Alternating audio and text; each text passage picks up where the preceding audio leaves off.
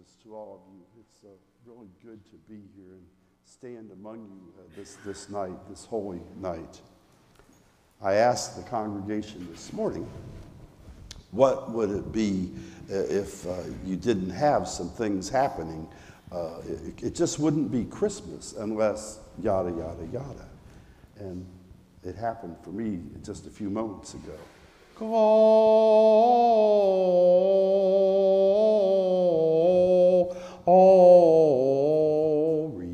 come on, help me out.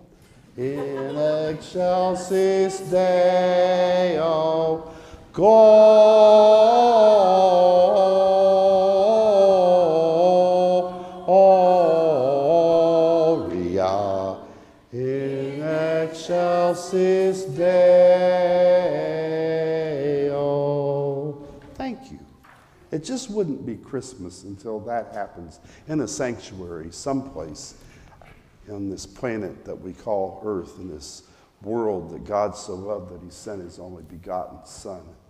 And so here I am standing in front of you. I'm a 75-year-old person who has had the glorious privilege of being able to pastor 14 different congregations since I moved to Michigan in 1995.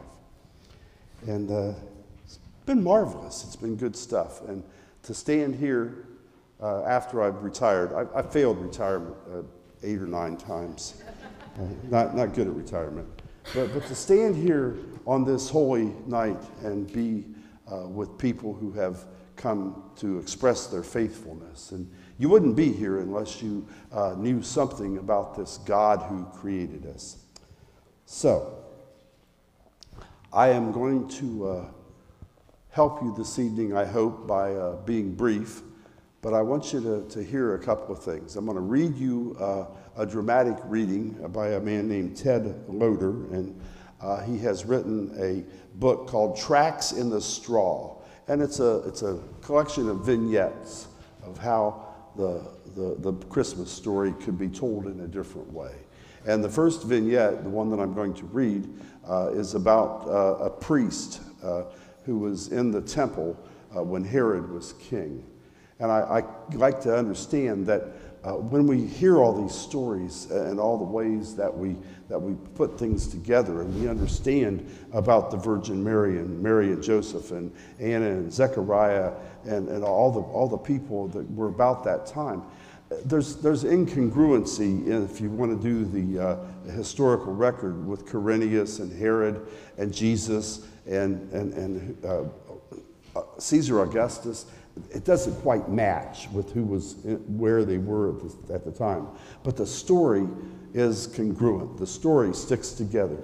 And so I'm going to read this vignette, and then I'm going to tell you a short, true story that helps me understand about the mystery of faith. And some of you, I'm sure, have had this experience where you've had questions that just couldn't be answered, and that's okay. I'm here to confess to you that even when you know the answers, I started to prepare for this evening, and to preach 2 different sermons on the same day is not something that everybody invites, but I did invite it, and so did the district superintendent, Reverend Jody Flessner, when she called me, and I said, sure, I will do this, and I want to thank Wendy. You have made this easy, so thank you. So here we are, and I said to myself, what can I talk about? Well, the mystery of faith. Of course, I can do that, sure. And so I went right. I have most of the Bible memorized. I do not. That was a lie.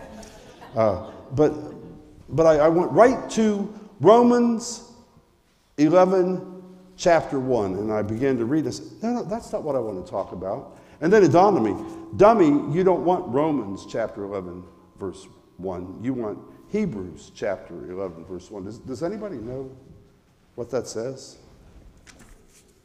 I bet some of you do. You probably said it a couple of times. The meaning of faith. Now, faith is the assurance of things hoped for, the conviction of things not seen. The assurance of things hoped for. The conviction, the understanding, I really know this. the conviction of things not seen. And that is a hard rub for some people, to try to understand God and not be able to point to the hard, fast evidence of who God is. Sometimes you have to draw lines. And sometimes you have to bend those lines or even ignore the boundaries. But most of the time, you have to walk the line. You have to walk a tight line. The trouble is knowing which to do when. The difference. When is the voice of conscience more critical than the voice of the court? You don't always know, said the priest. You don't always know. It's hard to keep your balance, and surely you know too it's easier to compromise. It's always easier to compromise. And your conscience is a challenge to all the power that's in the earth. Your question is always more powerful than any answer that someone else can give you. So when Herod calls, you go. It was early in the evening when he called. The time I'm speaking of now was early in the evening, just about this time of day. It had been a long day. I even questioned why I ever wanted to be a priest. The temple in Jerusalem is always a busy place, and we have responsibilities there, you know, 1,000 responsibilities. Often, they keep me awake at night. The wall of the temple needs repair. Oil is running low for all the lamps that need to be around the temple to light it.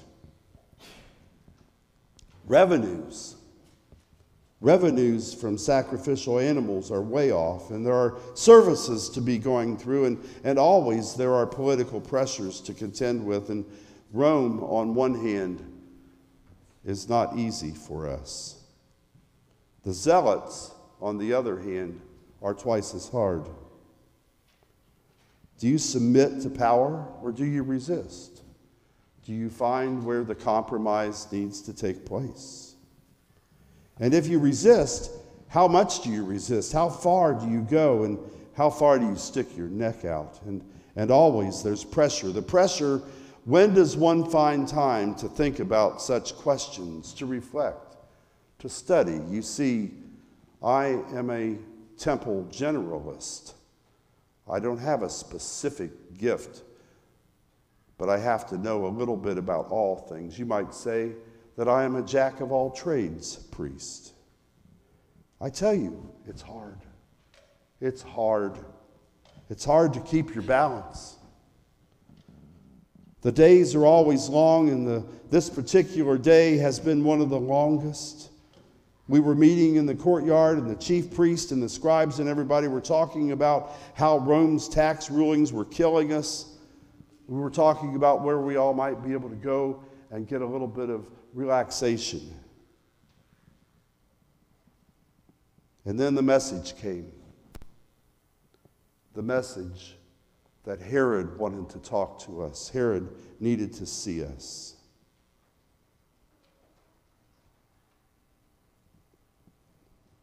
And in our way of doing things, we understood that the nation must be preserved. Jerusalem must continue. And Herod always welcomed our help in the past. The blessings of the priest is a thing that helps him out to be the leader that he is. He's a cunning man. He could shut the temple down like that if he wanted to. People would be rebellious to that, but not against Rome, not against the power that's there. It seems too terrible to contemplate. People would be slaughtered. This way, we give in a little, we modify, We become flexible. We adjust to keep the peace. But it's hard to know when to draw that line, is it not? And when to walk on that line, because we have to walk it by ourselves. You know, don't you? You know when to conform. You know when to compromise. You know when to resist and how much. When, how, and why. Herod summoned, Herod had called, and we must be about the business of the court, the business of running the nation.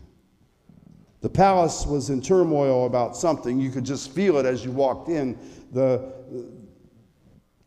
guards were even full of anxiety, and the guards were tense, and there was a tightness in the air.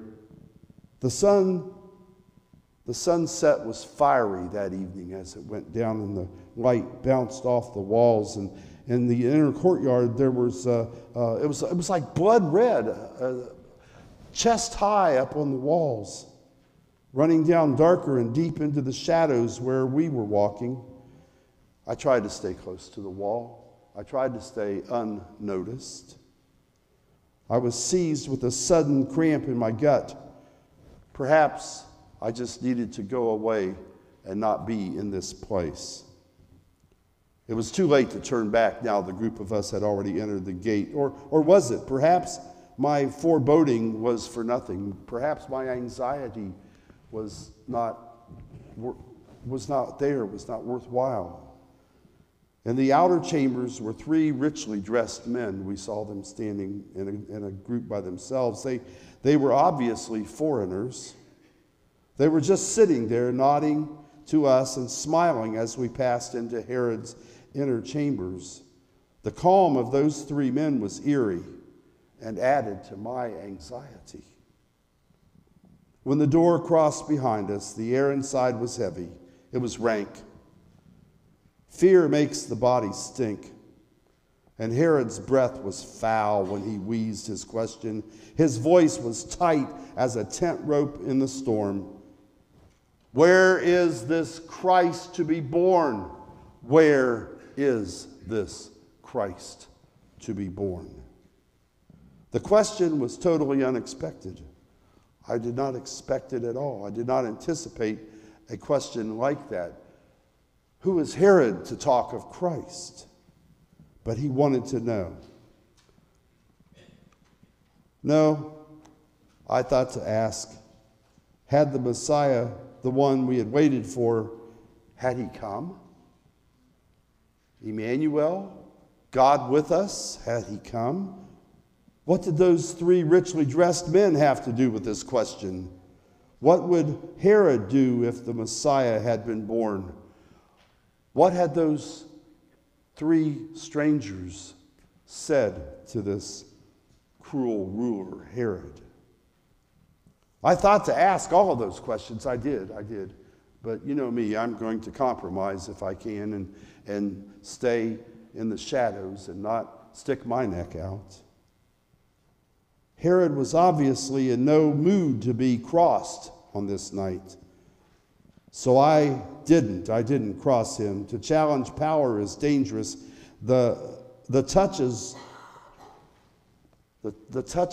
of his power were as obvious as the torches that were burning so still in their brackets on the wall. The knuckles of the guards were white around their spears. It was quiet as only fear can make a place quiet. You could hear a pin drop. The air was so close you could hardly breathe.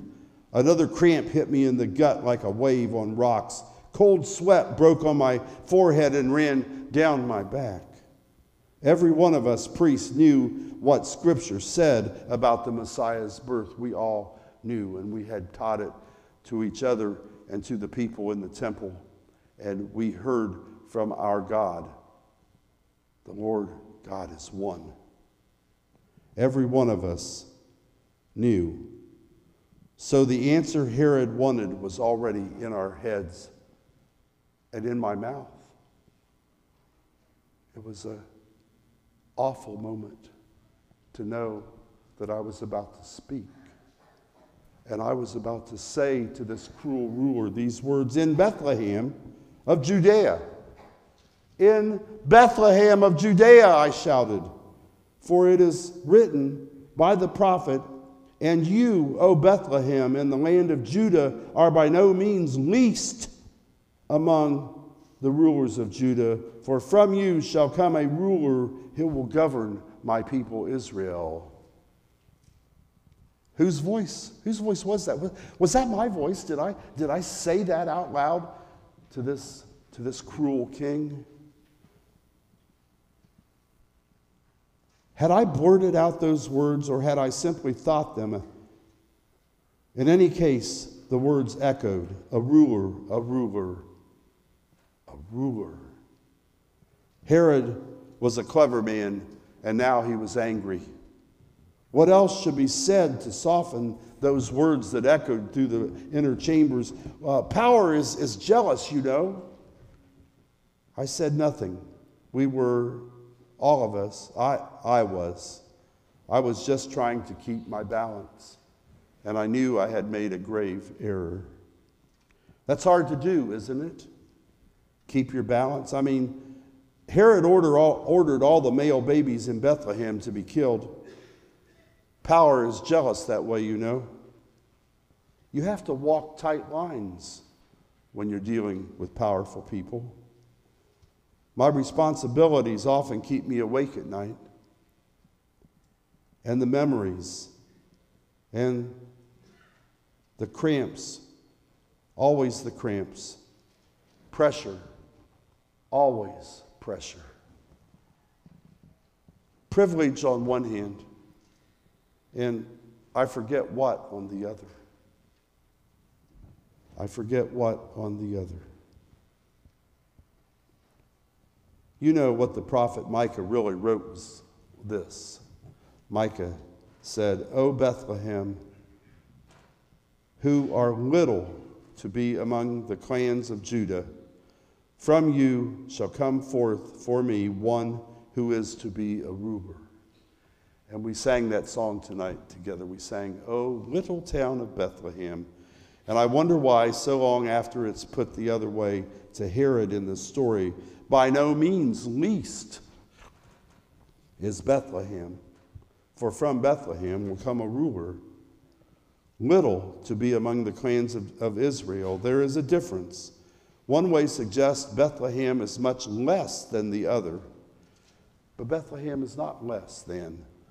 None of you are less than. We might be little. My wife has a poster, a painting that was done by a friend of ours, and it says, "Dear Lord, have mercy on me. The sea is so large, and my boat is so small." It's okay to be little. And I'm going to invite you to the challenge to find the littleness, the disappearing littleness of you, the part that doesn't have to compromise, that you can offer up to God. So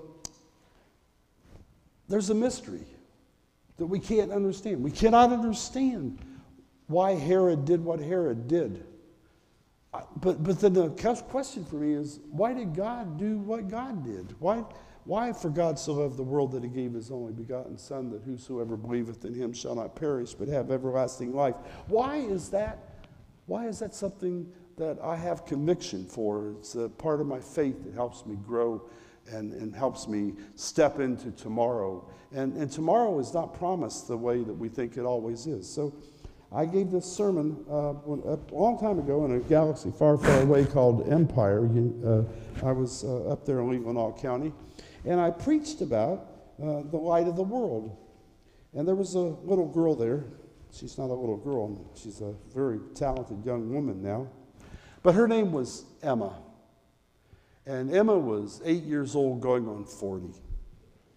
She was as smart as a 12-year-old. I felt intimidated in her presence sometimes. Emma's mom was a second grade teacher at Glen Lake Public Schools.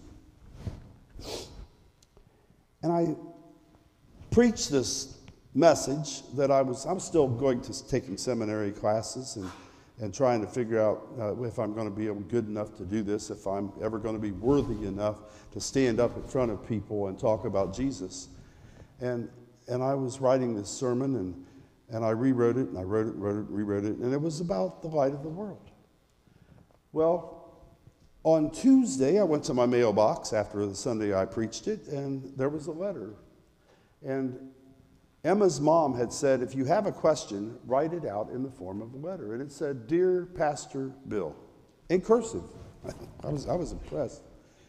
Dear Pastor Bill, you talked about the light of the star that shone over top of Bethlehem. Does that light still exist? Please tell me. Emma.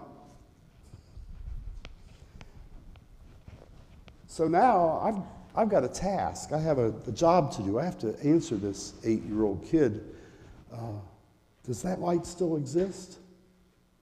What say you? Does that light still exist? Is the light of that star still bouncing around the universe somewhere? And is anybody here an astrophysicist? If you raise your hand, you're going to have to come up and stand with me and help me out. But in layman's terms only, yes, that light still exists. The light of Christ is still bouncing around the universe. Light never goes away. It goes somewhere. I don't know where. There are things that I can't see. There are things that I can't know. And it's all right because we are here. And God wants us to be here. And God wants us to know peace and love and joy and faithfulness. So I'm going to ask you to do something. I'm going to ask you to give yourselves a round of applause. I want you to know that just by the fact that you got out of your driveway, and most of you drove. Did anybody walk or ride a bike? I don't know. But you're here. And you're not here because some person invited you. Herod summoned the priest from the temple in Jerusalem. And he wanted to know, what is this? There's a ruler. There's no new ruler. But you aren't here because some king called you, or some pastor, or some priest, or some rabbi sent you a letter. You're here because you want to be here. And God wants you to be here, and he wants us to be together, and he wants us to become disciples in maturity, in faithfulness. And I am so glad you decided to come this evening to this place, because I hate talking to empty rooms. So, Merry Christmas.